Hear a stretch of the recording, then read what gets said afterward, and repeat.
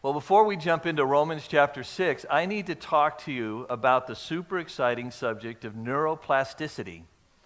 And you know that you were excited to come today and hear about neuroplasticity.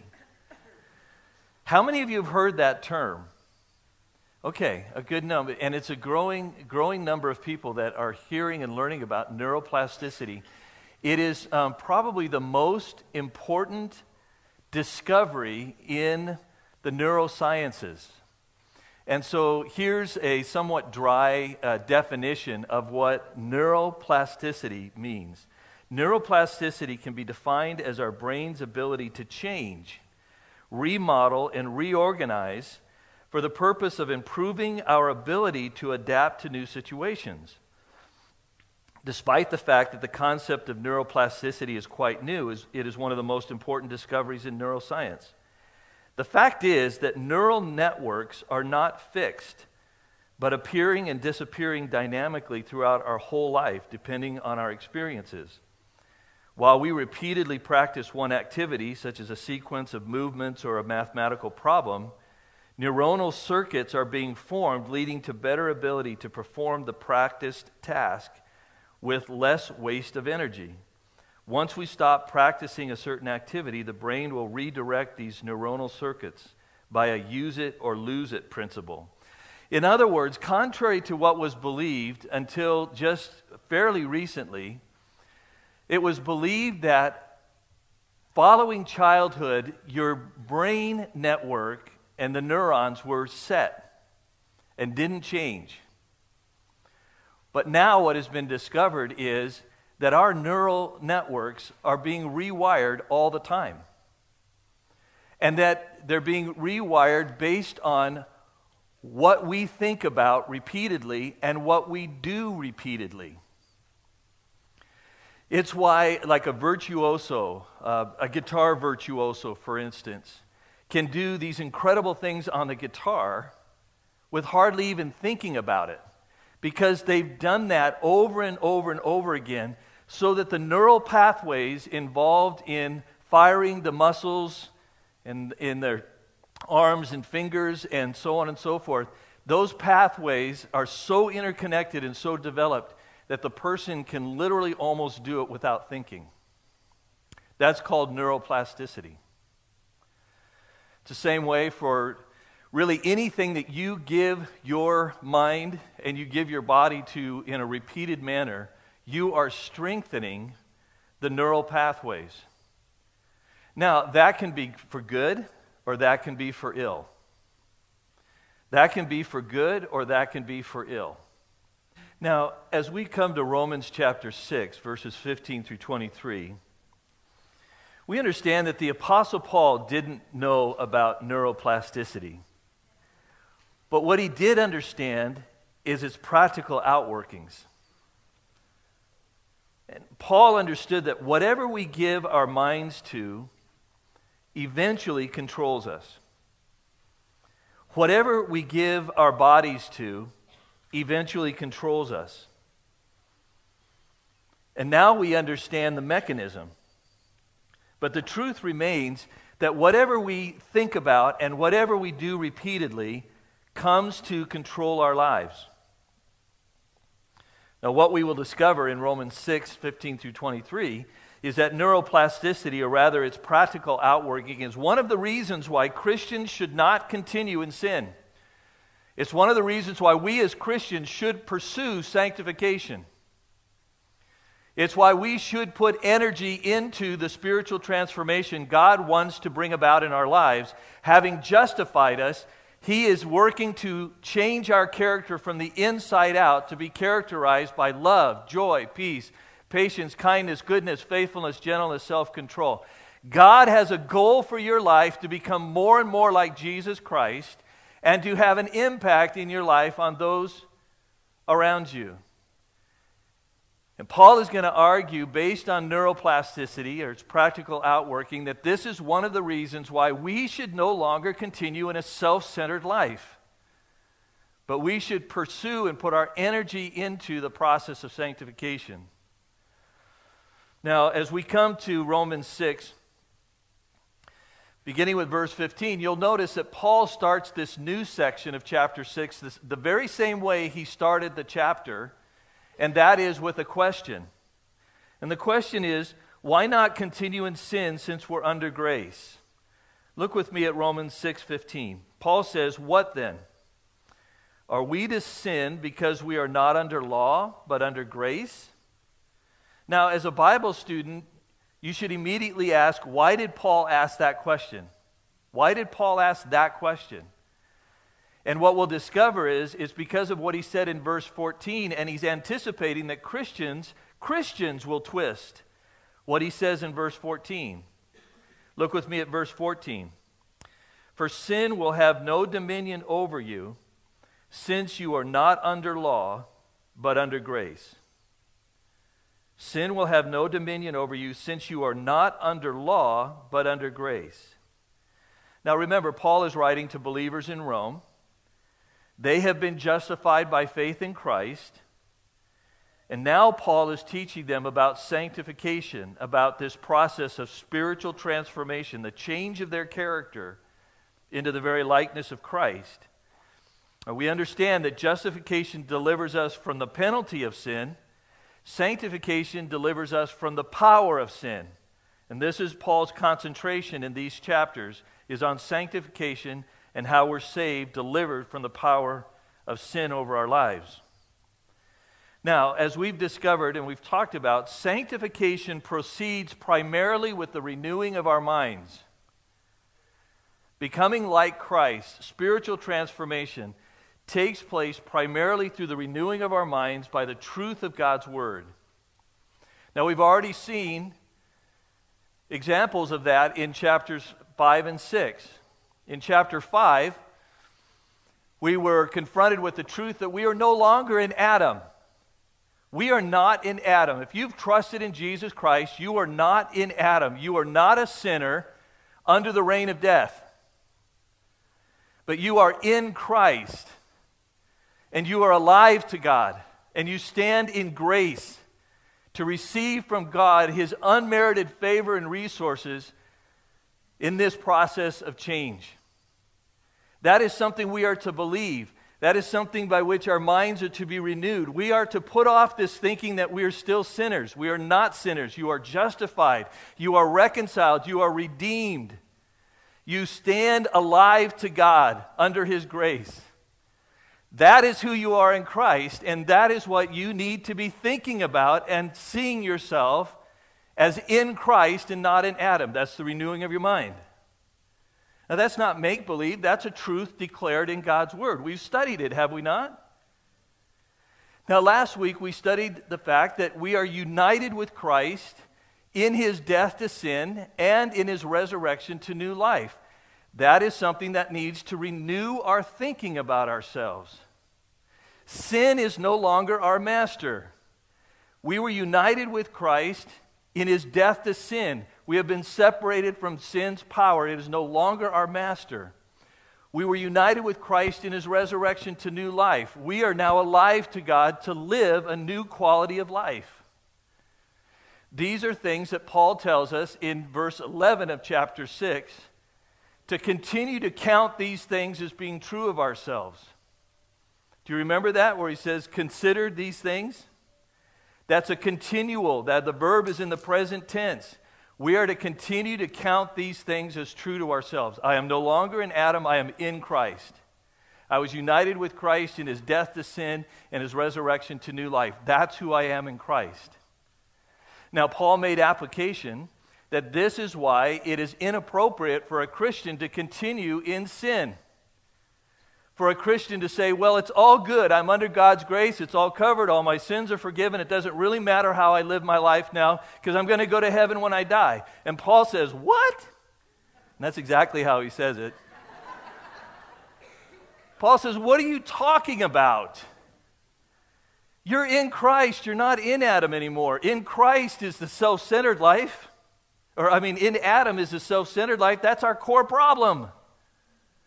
We want to be the gods of our own world rather than worshiping and submitting to the true God of all the universe. Why would you continue to live in a manner from which you were delivered? by Christ. To continue to live in sin and to pursue a self-centered lifestyle is to be living completely contrary to who we are in Christ, who we have been liberated to be in Christ. And now today, Paul is going to teach a second reason why believers should not just continue in sin, but should pursue sanctification with all the energy that we have. And it's because of this reality of neuroplasticity. It's because of the reality that whatever you give your mind to and whatever you give your body to comes to control you. Comes to control you. And so a Christian can relinquish that mastery to sin once again. Can come under sin's control. And why would we do that? Why would we go back to the pigsty?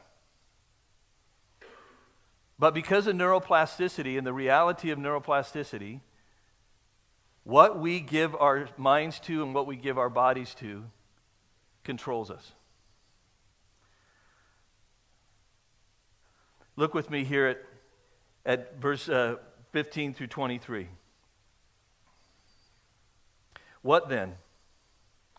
Are we to sin because we are not under law but under grace? By no means.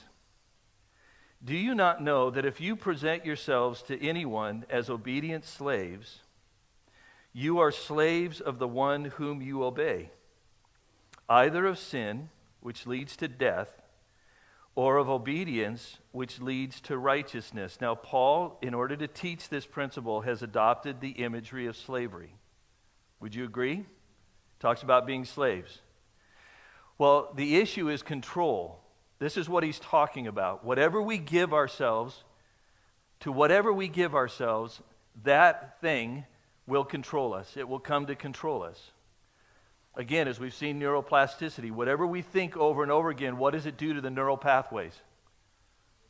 It strengthens those neural pathways and the connections to other pathways that are involved in that thought. If we continuously do something, what does that do to the neural pathway involved in that activity? It strengthens it. Now again, can you see how this can be for good or how it can be for evil? Okay, neuroplasticity is morally neutral. It's simply the mechanism. It's the reality of the way God has made our brains to function. And so Paul can say here, whatever you give yourself to, believers, Christians, whatever you give yourself to is going to control you. If you give yourself to sin and to self-centeredness and things related to that, that's going to come to control your life. If you give yourselves to obedience to God, obedience to Jesus Christ, that will come to control your life. Notice what he says in verse 17, but thanks be to God that you who were once slaves of sin have become obedient from the heart to the standard of teaching to which you were committed. And having been set free from sin, have become slaves of righteousness. Now, wouldn't you want to be known as a slave of righteousness? Now, if some of you don't, you kind of have this dry as crackers view of Christianity, you're not understanding. A slave to righteousness is not this person who dresses in black and never smiles and never has any fun or anything like that, like Dawn. But a person of righteousness is one who walks in obedience to the Lord Jesus Christ and does what is right in the sight of God and man and reaps the wonderful, life-giving blessings of that kind of a lifestyle. Freedom, peace, joy, purpose, love, warmth, humor. My goodness, people who walk in righteousness are some of the people who laugh the easiest and the most ready because their hearts are free.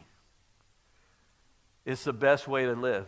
And I'm really talking to young people because in just a moment, as we come to the latter part of this passage, I want to address this. But those who have lived a long life know that the way of righteousness is the sweetest way of life. To do what is right in the sight of God and of man leads to such freedom and such joy and such purpose. Paul is rejoicing that the Roman believers are those who have responded rightly to the godly teaching they've received. And they've come under its control. Paul goes on to say in verse 19, I am speaking in human terms because of your natural limitations. For just as you once presented your members as slaves to impurity and to lawlessness, leading to more lawlessness, so now present your members as slaves to righteousness, leading to sanctification.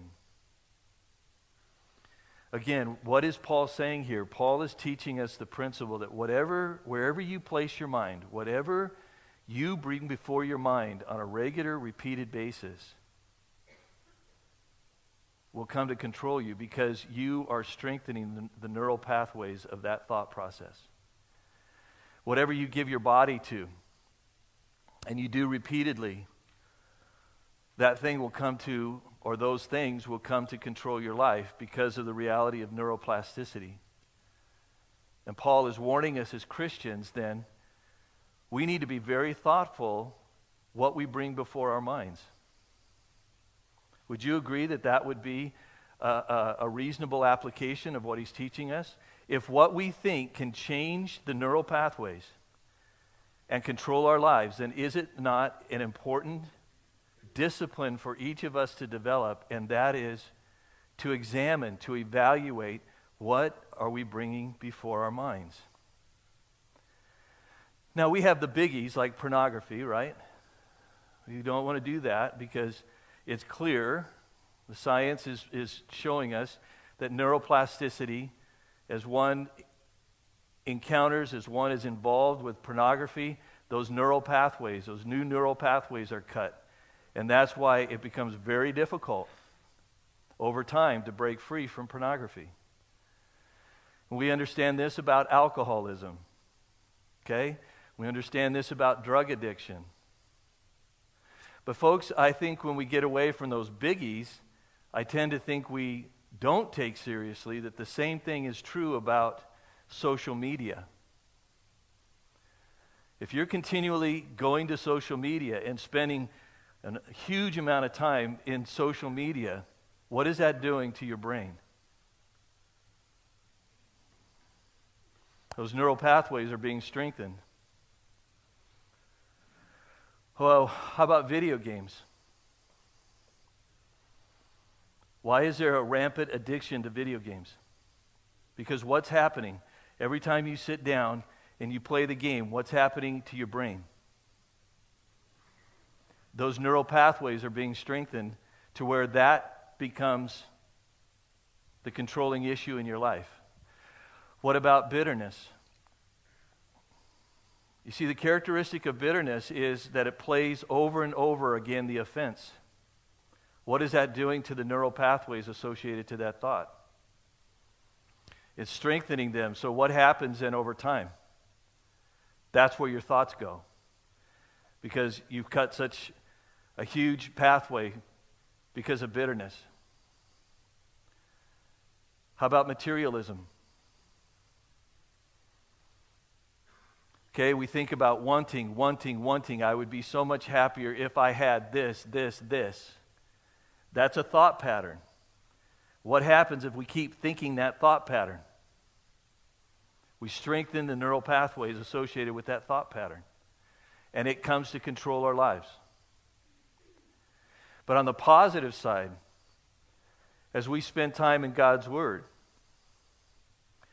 blessed is the man, blessed is the woman who meditates on the Word of God day and night. Why?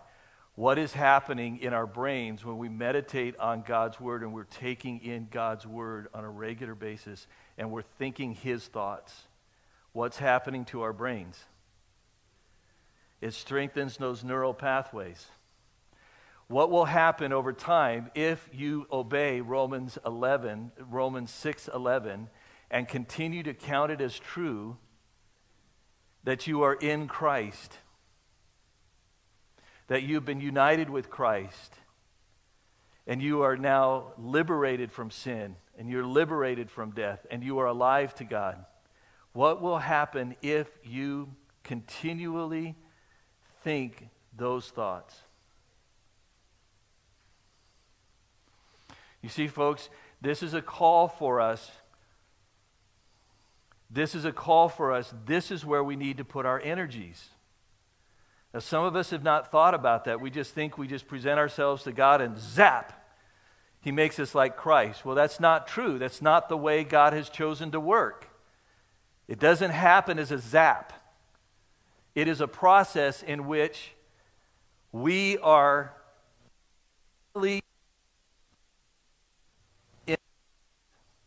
Grace is not opposed to our energy, putting energy into the process of sanctification. Grace is opposed to the idea that we do anything to merit from God His favor. But if we're going to grow in sanctification, if we're going to become like Christ, we must put our energies into these things that He's revealing to us. We must count. We must continually count it to be true about ourselves, these truths of who we are in Christ. We need to take seriously that whatever we put before our minds and whatever we do continually will come to control us. And the good news is that righteousness, the Spirit of God, the Word of God, as we put our minds and we act on God's Word more and more, can come to control us. And we can become slaves of righteousness. We can become servants of Jesus Christ. Neuroplasticity works in our favor, doesn't it? In a powerful, powerful, life-changing way. But you and I have to take into consideration, what am I bringing before my mind? What am I doing with my body? Because however you answer that will determine what controls you. And now, as Paul in 20 through 23, I think he gives a third reason, and that is, you know, if you're a Christian and you continue in sin, is it worth what you forfeit? Because look what it says, for when you were slaves of sin, you were free in regard to righteousness. You didn't care about what was right or wrong, because you were living your own self-centered life. I was living my own self-centered life. I wanted to be the God of my own kingdom. I didn't care about right or wrong. Did whatever suited me. But what fruit were you getting at that time from the things of which you are now ashamed? For the end of those things is death. But now that you have been set free from sin and have become slaves of God, the fruit you get leads to sanctification, and its end, eternal life. For the wages of sin is death, but the free gift of God is eternal life in Christ Jesus our Lord. Isn't that interesting that that's in the context of not justification? It's in the context of what? Sanctification. And so basically Paul is saying, well, those Christians, those of you that want to go and live a life of sin, stop and think about what you're giving up. And are you really going to tell me that what the fruit that you get in living a self-centered, sin-controlled life is better than what you have in the Spirit? The life-giving, joyful fruit of the Spirit, love, joy, peace, patience, kindness. You're telling me the things in the world, pursuing your own desires, the fruit you get from that is better than the fruit of the Spirit that you get in sanctification? And this is where we as young people, particularly as Christians, particularly if we think the Christian life is just this bunch of rules that we have to think. There was a time probably in all of our lives when we thought like being a Christian was a negative, because it keeps us from doing all the fun things that you can do in the world, like fornicate. Just go out and, just lay with anybody that you can get a hold of, right?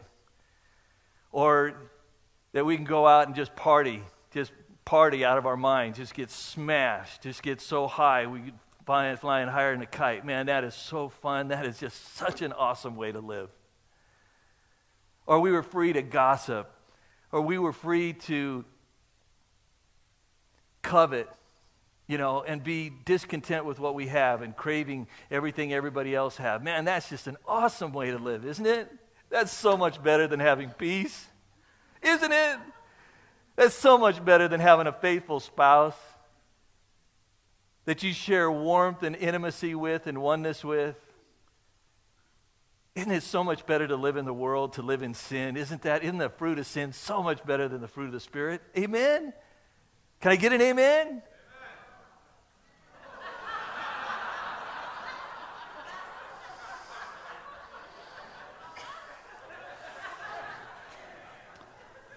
But you know what? That is the way we tend to think in our immaturity. And particularly when we're young people and we're students in high school and college. It's just like, oh man, Christianity is like killing all my fun.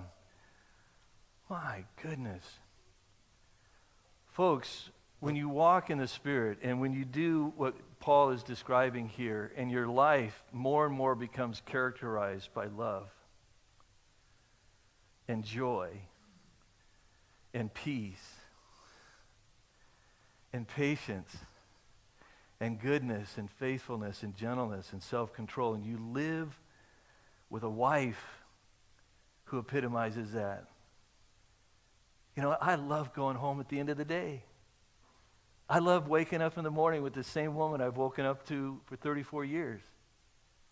Sometimes we're sleepier than others depending on who snored more, but you know, I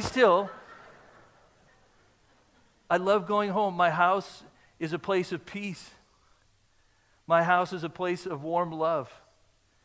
The greatest thing in my life is to sit at table with my 3 children and my wife, my sister, Eileen, anyone else that we've brought around the table, and just to enjoy a deep love. There's no strife, there's no drama, there's no hatred, there's no backbiting, there's no gossip, there's no coveting. There's just the deep love of Christ. And you know whereof I speak. Can anybody give an amen to that? I know you can. And particularly young people who are new in your walk with God, that is the life of sanctification. It's not this boring straitjacket of do's and don'ts, but it's life. It's joyful. It's wonderful. We laugh around our table all the time. We have great joy and great fun without all the drama that sin brings because of the freedom that is ours in Christ Jesus and that is in the Spirit. We don't agree on everything, but even there, Christ has shown us how to love each other and agree to disagree. Do you really want to go back into sin and forfeit the fruit of the Spirit?